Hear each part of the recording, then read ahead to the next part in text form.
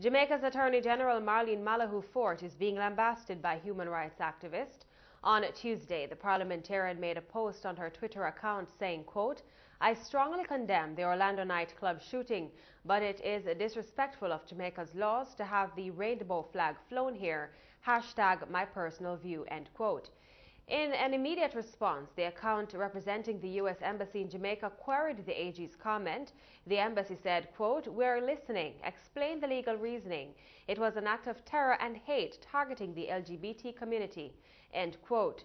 Many other Twitter users joined the discussion, highlighting that the embassy occupies U.S. soil and as such, the embassy is free to do as they like. Mrs. Malahoo Fort was also lambasted by many users who claim her comments were uneducated.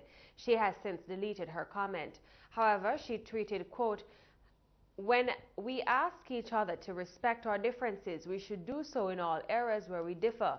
If one's expression of difference evokes anger and hatred in you, why would you presume your expression of difference may not do same in others?" end quote.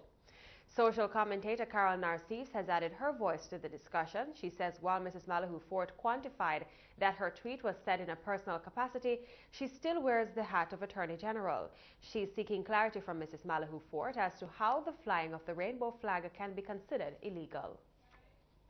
There is no Jamaican law that I know of that makes it illegal to fly a flag. So the flag in and of itself, I don't know any law that makes that flag illegal. And we, by the Constitution of Jamaica, are guaranteed the right of freedom of conscience, freedom of association, and freedom of expression. So the constitutional provisions, if I want to fly a flag that shows solidarity with a group of people, then that freedom of expression is protected. And I'm not a lawyer, right? But this would be the interpretation I would consider to be a logical interpretation. In Jamaica, homosexuality is illegal. However, Ms. Narcisse says the blanket comment made by Mrs. Malahoo Fort is uncalled for.